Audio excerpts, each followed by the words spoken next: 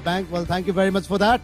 अब लाग्दैछौ आजका हाम्रा प्रस्तुतिहरुतर्फ र आजको पहिलो प्रस्तुतिको लागि म यहाँ बोलाउन गइरहेको छु the वुमो girl Barsha Itani.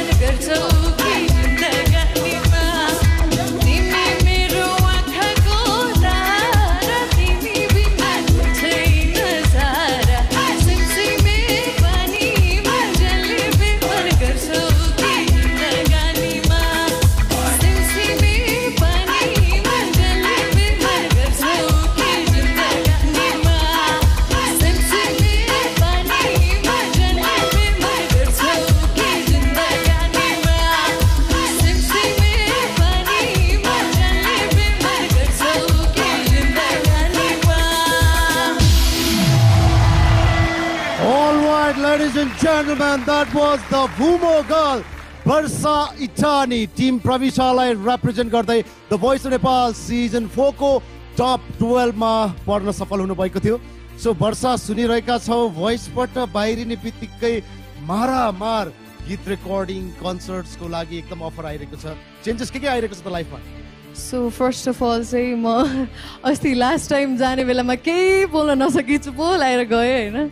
So अहिले चाहिँ म एकदमै ह्याप्पी विथ फ्रेस माइन्ड आएको छु हैन. फेरि स्टेजमा यही ब्याक टु भोइसको स्टेजमा पर्फर्मेन्स गर्न पाउँदा एकदमै ग्रेटफुल छु. अनि मलाई भोइस अफ नेपालले यति धेरै कुराहरू दिएको रहेछ मलाई थाहै थिएन क्या. म यहाँ पर्फर्मेन्स दिँदै थिएँ, सबै क्याम्पहरूमा बस्दै थिएँ. जब म भोइसबाट बाहिरिएँ अनि तब मलाई यति धेरै वर्षा जसरी नै वर्षावाला अपर्च्युनिटिजहरू आयो यति म्याक्सिमम कन्सर्टहरूको लागि कल आइरहेछ even नेसनलीदेखि इन्टरनेसनलीसम्म so thank you my coach thank you मेरो adviser thank you all coaches and specially voice of Nepal thank you so much आज मलाई यसरी वर्षा इटानी भनेर जसरी मैले चिनिरहेको छु होइन it's all because of voice thank you Sushil sir I am very grateful so थुप्रै नेसनल इन्टरनेसनल सोजको लागि अब भोइस टिम जाँदैछ सँगै अब हामी स्टेजमा भेट्नेछौँ all the best and C you thank you